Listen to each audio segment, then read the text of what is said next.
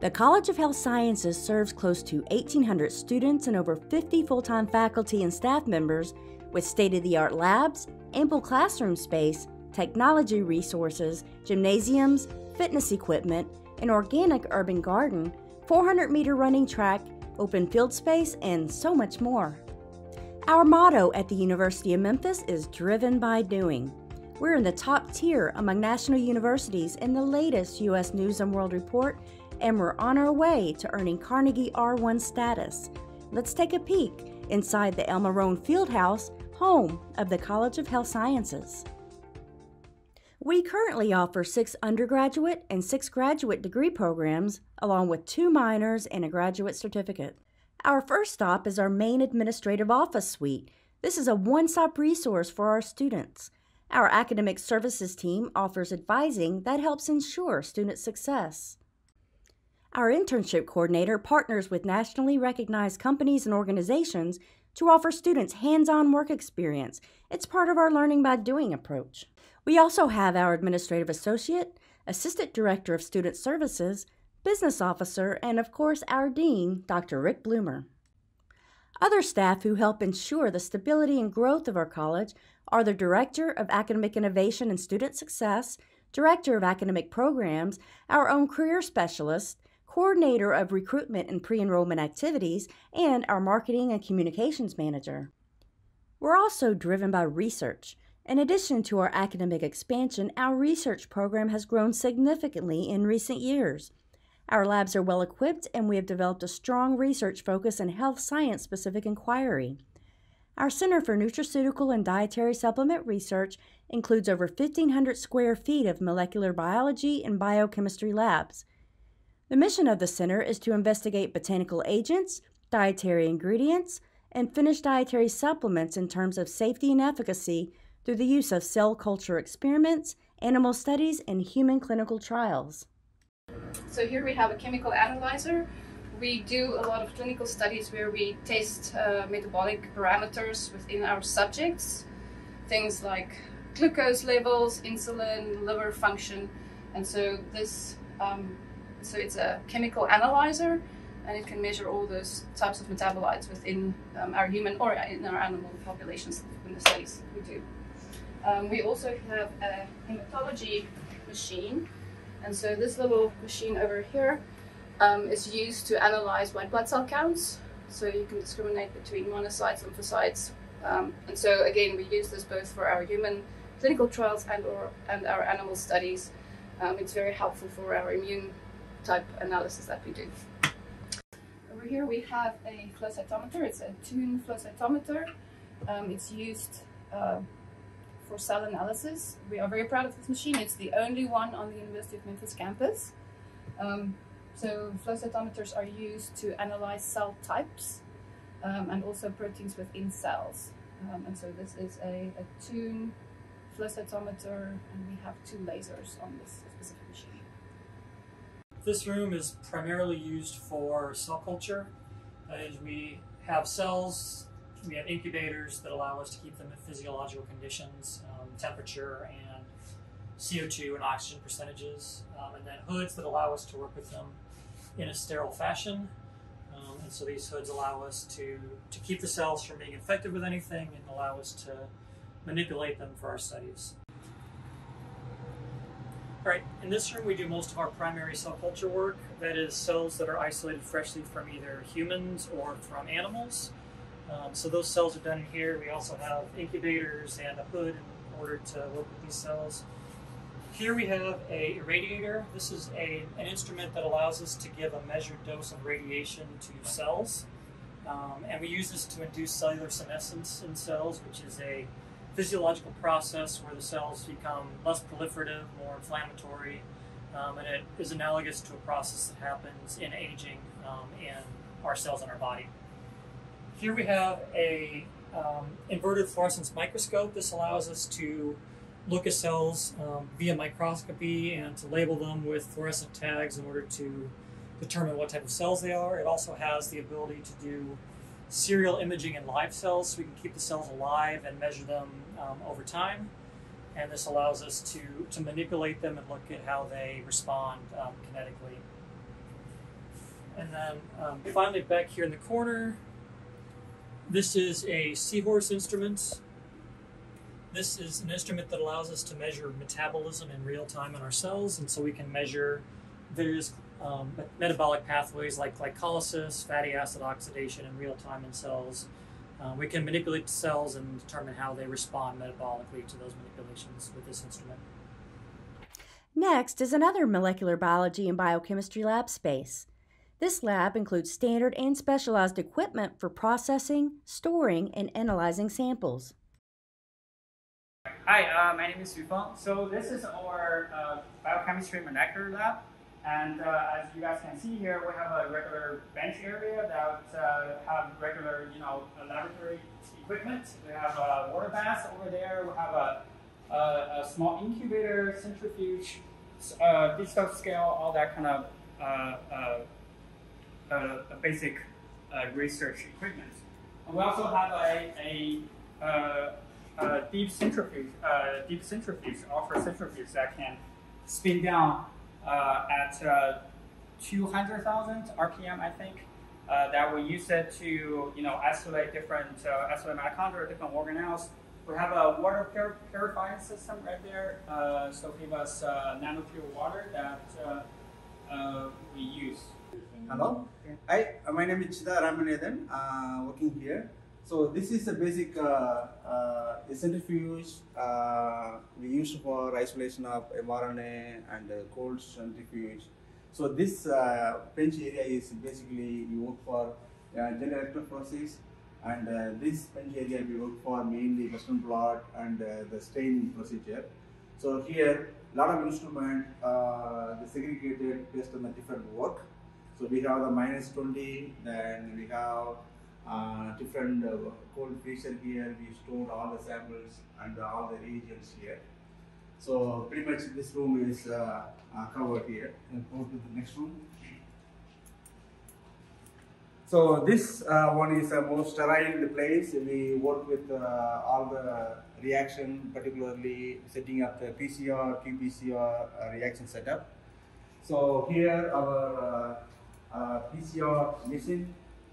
After we have the PCR, any amplify any genes, we use this instrument to amplify gene-related work. And this instrument is, and we do all the gene expression profile. This is a qPCR machine. So we used gene expression study. We used this qPCR machine. This is a recent Quantum Studio 6. This is a top notch right now instrument used for this experiment. And this instrument we used for staining the gel and take picture from the Western blot and gel electrophoresis, gel staining. And this instrument we used for microplate reader. Okay, so this is called Ouroboros that basically measure a very unique equipment, basically measure mitochondrial respiration and mitochondrial membrane potential. Can also measure reactive oxygen species productions that a lot of our research on mitochondria. And this room is basically a histology room. This is a slicer that will basically slice the samples. And this is our autoclave that we basically sterilize all the equipments and all the buffers, media that we need to use. And this is a regular film hood that we prepare chemicals, as you guys can see here, things in there. Okay. So this nanotrap instrument, this is a very tiny instrument, is a very critical instrument for molecular biology lab. Whenever we isolate the total RNA or DNA for quantification of the nucleic acid, this instrument is a very vital instrument for molecular biology. We used always heavy used instrument in the lab. One of our current research studies is evaluating how different dietary supplements can improve gaming performance. We have lab space specifically set up for high-level gamers.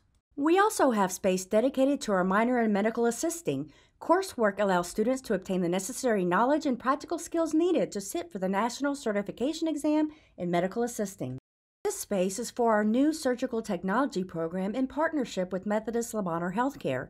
This is part of the University of Memphis MLH Associate Advancement Program, otherwise known as MAP. The curriculum is offered through a combination of online and in-lab learning. Next is our Musculoskeletal Analysis Lab and Human Performance Center, which provides elite science support to improve human performance by solving applied practical challenges.